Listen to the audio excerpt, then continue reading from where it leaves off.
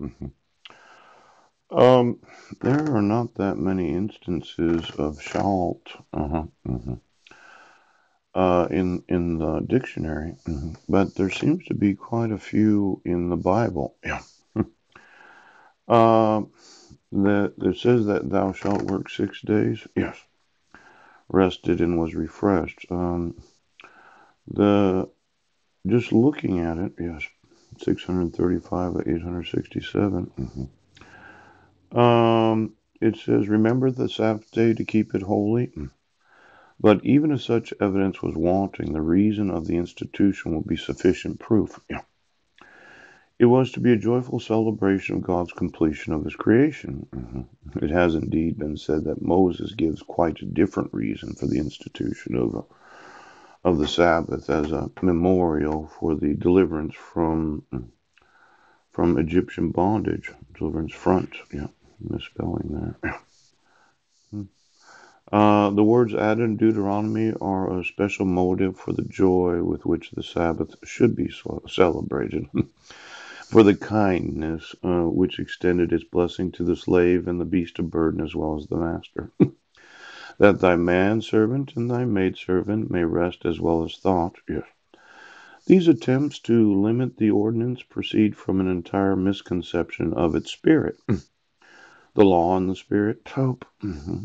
So you have your Old Testament law, and I think this whole working 6 days and keeping the Sabbath holy is in the Ten Commandments. Yeah, but it looks like there was the intent of the law, the spirit of the law, as it were, a season of stern privation rather than a special privilege in communion with Jehovah, who himself rested and was refreshed. Yeah.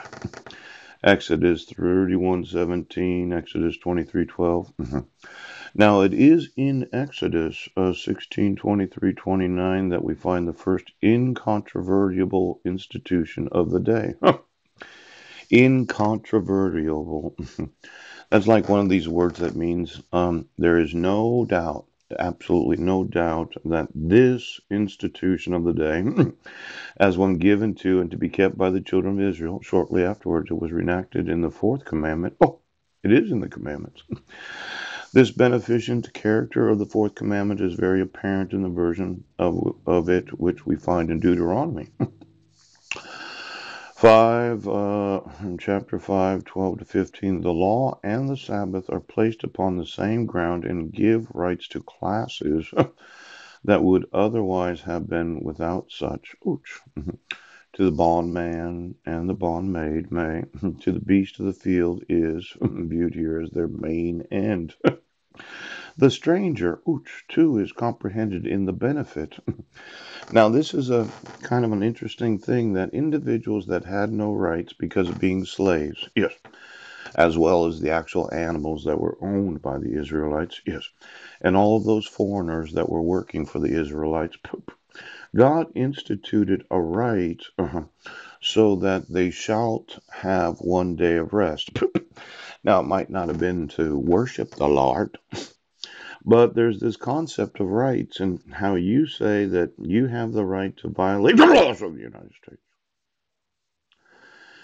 It looks to me, just finding this out, that the law and the Sabbath are placed upon the same ground and to give rights to classes that would otherwise have been without such.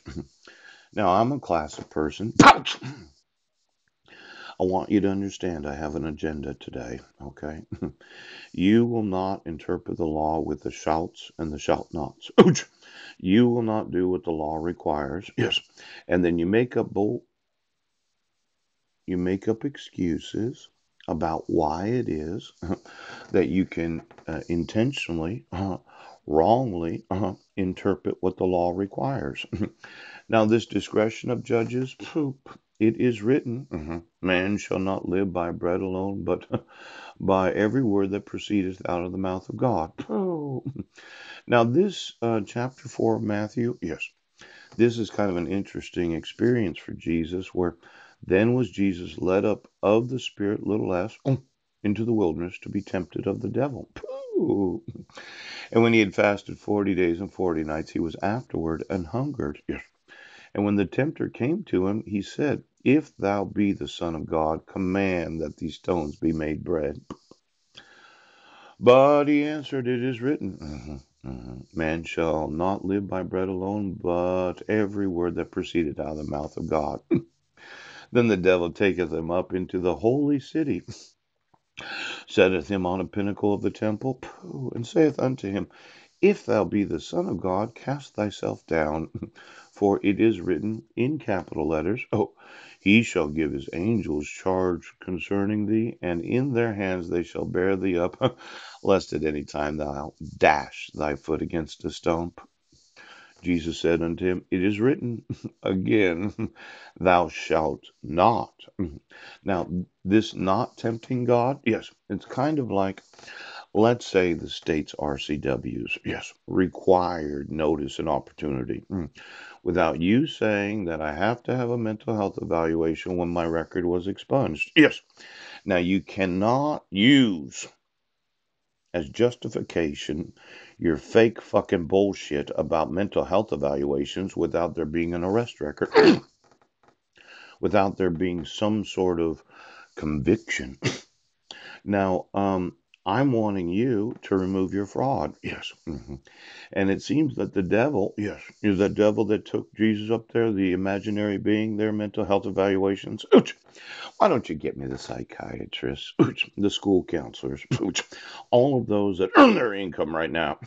Because I think, yes, you've been making up bullshit reasons for the administration, for the prescription of certain pharmaceuticals. Yes, because of the depression of all of those in society that just have to feel good about themselves. Now, when I go through, well, prescriptions, yes. I had once said that there's going to have to be a pill, yes, that we all are going to have to take as a nation, yes, that's going to get us to accept the way of things, yes. Because eventually some people are going to say, well, I don't want to have sex with a dog. Yes. I don't want a dog that looks like me. Yes. I don't want you making up bullshit crimes that citizens didn't actually commit. Yes. So that you could administer psychotropic medication against the will of those that are accused. Now, when I look at the actual prescriptions today, there are some large pharmaceutical companies that have patents on those prescriptions.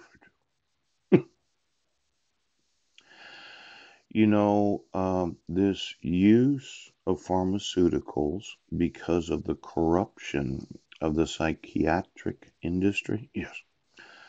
I think that this real devil, yes, that led Jesus up there and tempted him, you would say it's a figment of my imagination.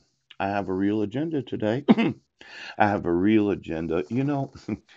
This, yes, say all these things will I give thee if thou wilt fall down and worship me.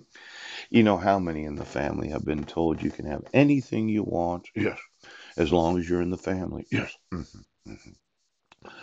You can always be on the payroll. We will pay you to do anything to torture American citizens. Yes. Now, for those in government, I had found out this morning the Bible says I'm to pray for you. I have a little lawsuit that has what's known as the prayer for relief. Yes. And when I pray for you right now, you'll fucking understand exactly what the lawsuit says.